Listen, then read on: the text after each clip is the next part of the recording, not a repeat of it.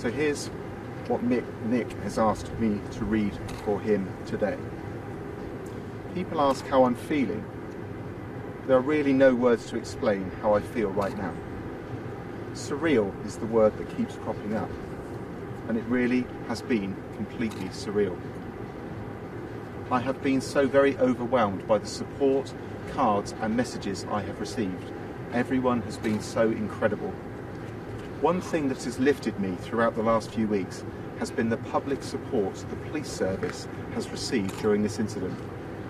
All the stories of community spirit, from the local businesses providing food and hot drinks to the officers standing for endless hours on the cordons, to the members of the public just showing their support for our work. It's been quite simply overwhelming to hear about.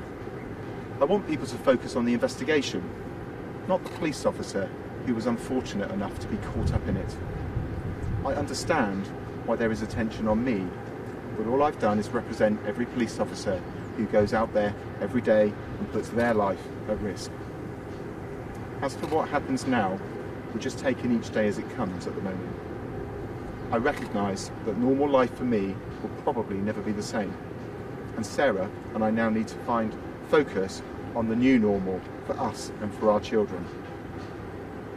What I need now is time to regroup, recover, and most importantly, spend time with my loved ones.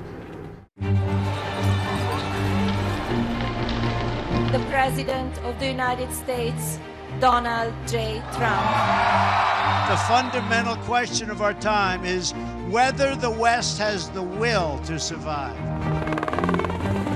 This is an historic moment from which there can be no turning back.